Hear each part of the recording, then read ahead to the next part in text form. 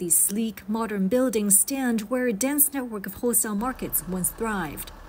At its peak, over 11,000 vendors filled the area, causing severe congestion and an expensive headache for city management. In 2014, the markets began relocating to nearby cities, paving the way for a new financial hub. The biggest challenge was the complex ownership within the markets.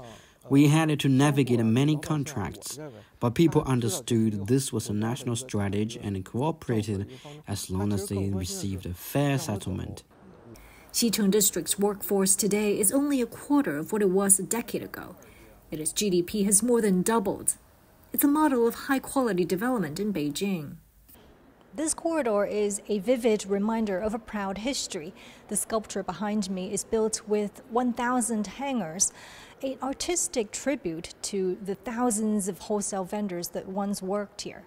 But its shape, inspired by a Chinese mythological creature, symbolizes the future. It's a welcome sign for the tech unicorns that are expected to thrive in this innovative space. Today, these office buildings are home to many startups, benefiting from rent discounts, tax breaks, and strong project support. This commercial rocket company opened its headquarters here in 2021, drawn by the district's wide-ranging policy incentives. The business environment here is crucial for companies planning to go public.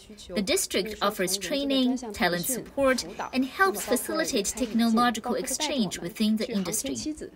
Beijing's push to phase out non-essential industries is part of a broader strategy aimed at coordinating development across the Beijing-Tianjin-Hebei region.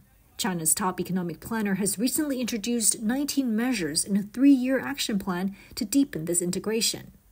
A decade since the regional integration plan was elevated to a national strategy, new measures are now focusing on streamlining local regulations to remove business barriers and helping key sectors such as cybersecurity, financial services, and advanced manufacturing.